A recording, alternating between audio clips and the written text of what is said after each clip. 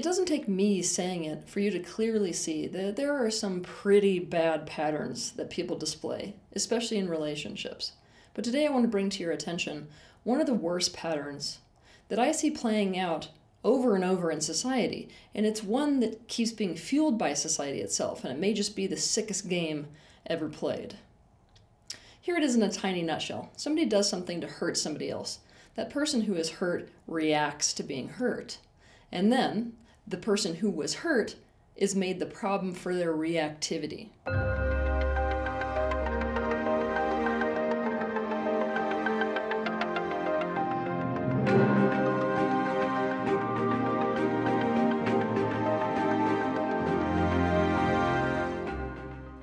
It's easy to see how terrifyingly ill this pattern is when you see it played out on a physical level rather than an emotional and mental level. I want you to imagine that somebody walks up to somebody else with a baseball bat and hits them so hard that it breaks their leg. Now that person is writhing around on the floor and yelling and screaming, right? Now I want you to imagine that that person who hit them, or even the bystanders, are like, you know, something's really wrong with you because of how reactive you're getting. It's like, I mean, really, maybe you should see a therapist. I think that this is maybe some overreaction. And on top of that, I just need to be clear with you that my boundary is that people don't raise their voice to me. Now you can see that if you did that to somebody, not only would that be a complete gaslight, it is terrifyingly mentally ill, right? Guess what, guys? We're doing this to each other on a mental and emotional basis on a daily basis. As people, we like to make this big divide between the physical and the mental/emotional, but it's a divide that doesn't actually exist, especially when you look at the fact that on a physiological level, the brain and the body responds to emotional pain the same way it does physical pain. Maybe even worse. People display this pattern on a mental and emotional level to each other on a level that would make you sick to your stomach if you really got it. But the reason that you don't really get it is because we're in the emotional dark age right now. It was commonplace way back in the 1500s for people to have torture chambers. And guess what? People didn't bat an eye at that. But it's the same today. We are enacting so much damage on an emotional and mental level to each other, and we're reacting to it the same way we did torture chambers in the 1500s. What? I didn't do anything wrong. Bottom line, we are ignorant, totally ignorant to the emotional and mental damage and harm that we do to other people, including ourselves. So that you can understand this pattern better, I've got a few examples for you. Janet is married to Doug. Janet is a single mother. Doug came into the relationship as a super active, protective, responsible man who was competent and super attuned. Over time, this changed. Doug is now super irresponsible. He behaves as if he is passive and not particularly competent. He fails to protect Janet on account of the sudden development of conflict aversion. He is also no longer attuned, and as a result, he keeps creating conflicts. Janet is grappling with feeling like she has either been duped into the relationship by Doug or that Doug has had some mysterious personality transplant. The disappointment and grief and stress that comes with that have pushed her to the breaking point, especially since Doug can give her no answers as to why he has changed. Recently, they were out to dinner with somebody who Janet and Doug had never met before. Despite them having never met, this person they went to dinner with started to make accusations about Janet's character. Accusations that were actually false. And what did Doug do? Doug sat there and did nothing. He watched Janet and let Janet defend her own character. Because Doug had decided, well, he's already made his mind up about Janet, so there's really no point to me arguing with it. Well, as you can imagine, this was somewhat of a betrayal of the expectations that were set forth in the marriage, and in most marriages between a man and a woman. So, what happened? On the way home, Janet and Doug got in a huge blow-up fight. The passiveness and failure to set the person right and decision to not protect her and instead let her fend for herself was wildly painful to Janet. She was super upset at him. But instead of seeing that she had a very valid reason for reacting how she was reacting, Doug decided that her anger was the problem in the situation. Not only that, In the middle of this fight that happened in the car, they had to get gas for their car, so they pulled into a gas station, and they were still in this big blow-up fight. But what did the other people who were there at the gas station that night see? They saw Doug sitting here like this, not responding, and simply getting yelled at. And so they decided, who's the problem? She's obviously the problem. My God, could you imagine being in a relationship with that chick? Essentially, the expectation that was put on Janet by other people was that she get hurt, but that she not react. Especially not with anger. That she stay in a totally loving state no matter what was done to her or what somebody failed to do. Another example is Dylan. Dylan is 15 years old. He currently still lives in his mother's home, and his mother is extremely unpredictable in her moods. Not only that, she's totally unpredictable in terms of when she does want to and when she doesn't want to meet her children's needs. She's created a completely insecure attachment with Dylan.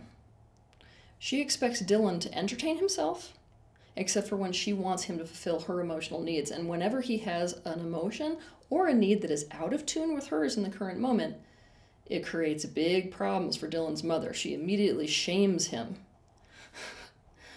Okay. Dylan becomes the family problem anytime he does not perfectly conform to his mother's expectations, no matter how difficult she is as a person, no matter how unpredictable she is as a person. Okay, so let's get real. Dylan's mother is acting more as an adversary to her son than she is acting as an advocate to her son. So what happens? One day, when Dylan and the other kids are off at school, she decides she's sick of having dog hair all over the house. So she decides to take the family dog and bring it to the pound while they're at school. When Dylan comes home to find the dog gone, keep in mind this dog is literally his only source for connection and emotional needs, he flips out. He goes into the living room, right up to the family fireplace, and he drags all of the family photos off of the mantle and smashes them on the floor.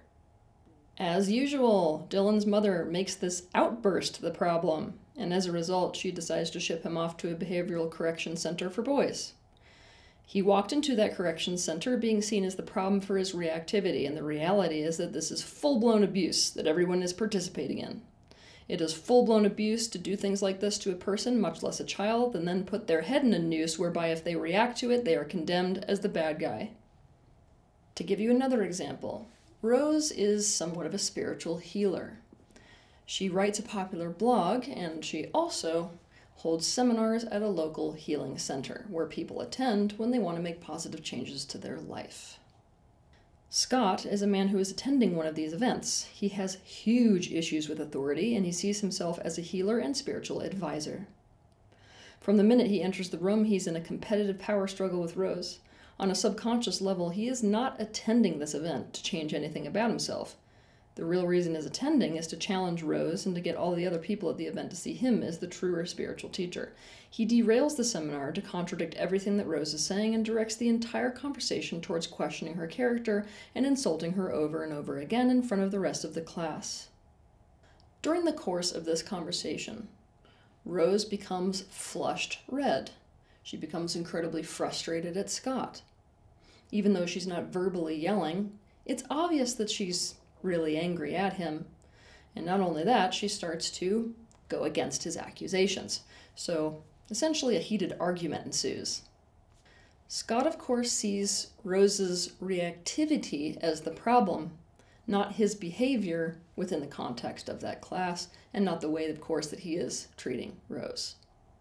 And not only that, he and the rest of the entire class make Rose's reactivity not only the problem in this scenario, but decide that because she reacted at all, she's not truly as spiritually developed as they thought. Their subconscious expectation is that if she really is awakened, she should be able to emotionally be unaffected by, and therefore unreactive to, anything that anyone does to her. That seems fair. This form of abuse, where reactivity itself is made the problem, and not what was done to cause that reactivity, is absolutely rampant in society. It is a huge problem in our anti-reaction culture. What is expected at this current moment in time is that a person does not get emotionally aroused or dysregulated is not fazed or affected by anything someone else does or does not do, does not blame anyone for what they do or don't do, and does not defend themselves. What is glorified in society is emotional neutrality and numbness, i.e. not having emotions. And as people, let's just be honest, we have issues with anger most of all. No other emotional reaction is scapegoated as much as this one. I'm going to hit you with an absolute truth here, you guys, and I need you to get this, because especially those of you who are into consciousness work are slipping into an illusion beyond measure. You will hear everywhere that circumstances don't cause our emotional reactions, that they're a choice. But guess what? For people, they aren't a conscious choice. They are primal. That only changes as a result of a process of learning what to do about the reactions when they occur and of changing one's perception. The emotional system is something that can be developed, but it will never develop to be non-reactive. It will just react differently.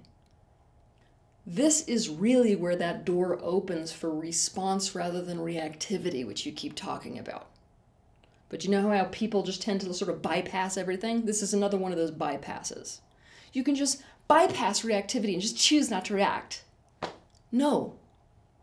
Okay, here it is again. You will be able to move away from a lot of that reactivity into response when you understand that that whole thing is a process. It's a process of changing perspective. It's a process of learning how to deal with your reactivity. It's a process of not being in resistance to your reactivity so that you know what to do with it. Here's a question I want to ask you also, is where are you going to draw the line here in terms of expecting non-reactivity? Do you think it's fair to say to someone whose spouse just died, hey, it isn't the fact that your spouse died that caused you to get all emotionally aroused, i.e. reactive, because it isn't the circumstances that cause your emotional reactions. It's a choice that you make to feel that way. Or, hey, war vet, it is not the fireworks going off that caused you to react by your heart racing and by having to hide at home. Circumstances don't cause emotional reactions, okay? They're a choice. Or, hey, it isn't the fact that I just cheated on you that's the cause of your emotional reaction, okay? You can choose to feel however you want to feel, no matter what I do or don't do to you. It's called emotional responsibility. By the way, in case you want to learn more about this, you can watch my video titled, Am I Responsible for How Other People Feel? This form of abuse, where reactivity is always seen as the problem rather than what caused that reactivity, is an especially rampant form of abuse in spiritual communities. And it's a lovely little shadow hiding within spiritual people. The reason is that in these communities and in these people, reactivity has been made the big bad wolf. Not only is it seen as bad and wrong, also incredibly unevolved. When we make reactivity the default problem, we are opening the door super wide, especially for emotional abuse. Both perpetrating it ourselves and enabling it in others. So to get out of this pattern, what we have to do is to step out of this damn emotional dark age that we're in. We've got to start to see the emotional damage that we do to other people. Also, this needs to be said especially. It's very important when we step out of this emotional dark age to understand that you can do so much harm to somebody, not just by what you do, but what you fail to do. This is the realm of emotional neglect, remember? You can do so much emotional damage because of what you don't do in relationships and with other people, not just what you are doing. Also, we need to ask ourselves and answer honestly, what do we seriously expect? If someone gets hurt emotionally or mentally, is it right to expect them not to react? Is it right to expect them not to defend themselves? If you say you expect them to respond rather than to react, what do you think the right response should be when someone is hurt or threatened? What should their next response be? If they have an open conversation so as to make somebody aware that they were hurt, and the other person says, I'm not responsible for how you feel. What type of emotional relationship do you want to have with other people? What emotional responsibility are you taking not only for your own emotions, but for ensuring that you do not harm other people emotionally. Obviously, there is a place within the development of consciousness and within our own process of self-development for learning and accumulating better ways to work with our emotional arousal and dysregulation, i.e. reactivity. That is not a topic that is up for debate here. That's not what this video is about. If I want to teach people how to regulate emotions, how to deal with their reactivity, that's a different topic. The topic that's up for debate here is how healthy it is for us to make the big bad wolf reactivity and what that opens the door for in terms of abuse. What's important to know is that it is all too easy to scapegoat somebody because of their reactivity. It is all too easy to use somebody's reactivity as a smokescreen for somebody else's incredibly damaging behavior. And I'm going to end it on this. It is an especially sick game to cause harm to somebody else on any level.